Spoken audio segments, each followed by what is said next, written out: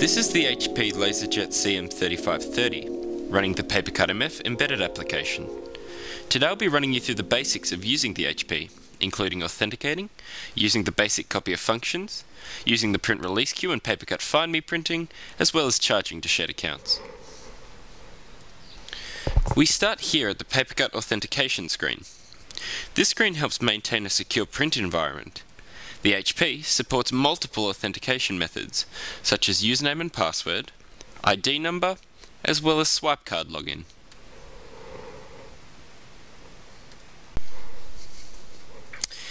Here we have a connected card reader. I've already associated this card with my account at the copier by using card self-association. This can be configured by your system administrator in the PaperCut admin interface. If I've forgotten my card at home, I can still log in using my username and password here.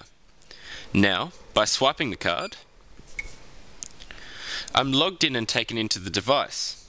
All usage of this device will now be tracked and controlled by the PaperCut application. Here in the PaperCut office, we've configured the device with the option to charge to shared accounts or departments when using the copier's functions, such as copying, faxing, or scanning. To access the account selection, press the Account Selection tab here in the home screen. The accounts available are dependent on your Active Directory membership. Here you can see I have the option to select from my personal account, and accounts such as Economics Department, History Department, and Mathematics Department.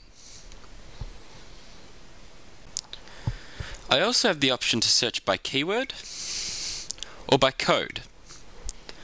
This is useful for fast account selection in professional organizations where there are many client or project-based accounts. I'll now go back and select my personal account. PaperCut shows a dialog with account summary information, and if I acknowledge this, I'll now be taken back to the device's home screen. Now I've selected my account, my session on the device will now be tracked and controlled by PaperCut. Now by selecting the Copy button here, I can use the device's copy functions whilst all use is being charged to my selected account.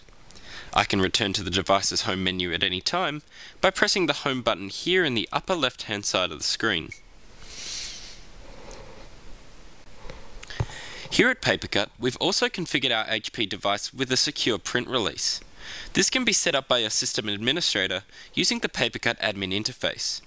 This also allows for PaperCut Find Me printing, where a user can print to a global print queue and release their jobs at the MFP they log into. If you want to access the print release queue, select the Print Release button here. PaperCut will now display a list of my held print jobs. If I want to print all of my documents for express release, press the Print All button here. If I want to release a specific job, first select the job you wish to print, and select the Print button here at the base of the screen. Similarly, if you want to cancel the job, select the job and press the Cancel button. When selecting a document, PaperCut will show you supplementary information about that document here, such as the pages of the document, the time it was printed, and the cost. I'll now release my job by pressing the Print button here at the base of the screen. PaperCut now shows us that our job has been queued for printing.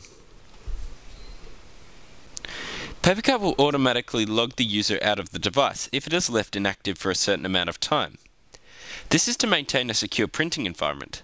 However, if you want to log out manually, return to the device home menu by pressing the Logout button here, and then select the Sign Out button. And that concludes our brief tour of PaperCut MF running on the HP LaserJet CM3530. If you're looking for more information about our embedded solutions and other products, be sure to check our website at www.papercutmf.com.